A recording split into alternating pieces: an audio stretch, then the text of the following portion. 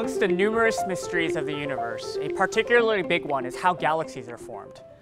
We estimate the very first galaxies began forming 100 million years after the Big Bang, or over 14 billion years ago.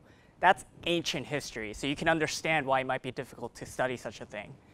To put it another way, it's something like if you were to observe me now and then you were trying to deduce what happened to me when I was a couple months old that led me to pursue a PhD thesis in physics and talk with you right now with this ridiculously long hair. So we need to model this. And in physics, we like to have simple models. Ours is this. Small things group up and form bigger things. So atoms form gases, gases form stars, and stars form galaxies. So we take this model, and with the help of high-resolution computer simulations, we can make some progress. To continue the analogy from before, it's like we found some pictures of a baby right after birth, and we used the understanding of human development to deduce what the baby might have looked like 3 months later.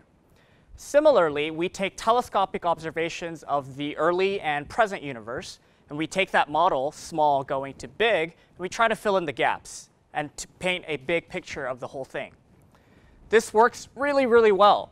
This plot was taken from a simulation that we ran. We can now produce simulated galaxies that are statistically identical to real galaxies. But there's something missing here in this picture that probably isn't obvious to you at all. That's magnetic fields. Observations show us that magnetic fields are everywhere in the universe. Even around the Earth, there's a magnetic field that shields us from cosmic rays.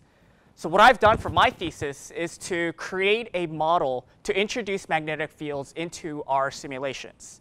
Just in keeping with our theme, we take small magnetic fields, and then they will later evolve to be bigger magnetic fields. So you might be wondering at this time, why should we even care about magnetic fields? Well, we believe that magnetic fields play a central role in controlling how frequently and where stars are formed. Just as the human body has systems that regulate the chemical balances, like insulin for sugar, we believe that magnetic fields regulate star formation.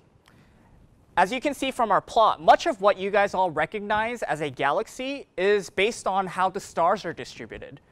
Therefore, if we know where the stars are forming and how they form, we can predict exactly how galaxies are formed. We believe that magnetic fields may be the missing piece to completing the puzzle of galaxy formation. Thank you.